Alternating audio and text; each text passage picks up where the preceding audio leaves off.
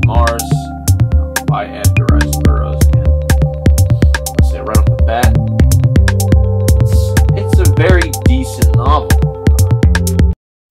So here are a couple of the Warlord of Mars copies I have. A couple for my collection. The hardback actually contains the second story as well as the third. So we have the Gods of Mars, which I did a review on, and now the current review, the Warlord of Mars. And the paperback is just solely the Warlord of Mars.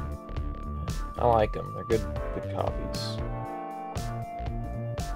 Edgar Rice Burroughs' Warlord of Mars is a swashbuckling adventure at its heart, and definitely an old-fashioned novel, with strong elements of the early 20th century way of storytelling. Much like the first two, not only is it told in first person, but it follows the same recipe of the earlier novels pretty closely, as John Carter slays his adversaries trying to rescue his beloved wife and princess, Dejal Thoris. It's a classic read with a real feel from an easier day and age. You really get absorbed into Barsoom's sprawling red world, getting to find out what happens as John Carter explores the northern ice cap and learns of the yellow inhabitants. Also getting to take in all of John Carter's stoic manliness, furthermore, as he, against all odds, may I say, attempts to bring peace from conflict and seemingly always wins. It's the solid good versus evil plot. Then there's the one-dimensional characters lacking depth, but hey now, they all play their roles quite decently and predictably. Really, it's the same old formula of an overused plot Edgar has used beforehand.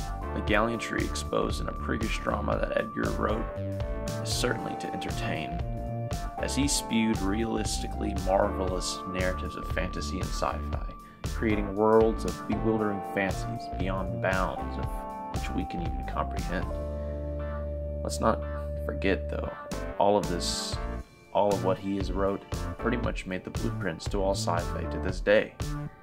I don't know what it is about these books, but they're so beautiful, so pure, so good-heartedly written, a grandiose Victorian flaunt fest of knightliness. And let's not forget, lots of action. It's literally almost like watching the old He-Man cartoons from the 1980s, but everyone's naked instead. Because hey now, it's Barsoom, why not?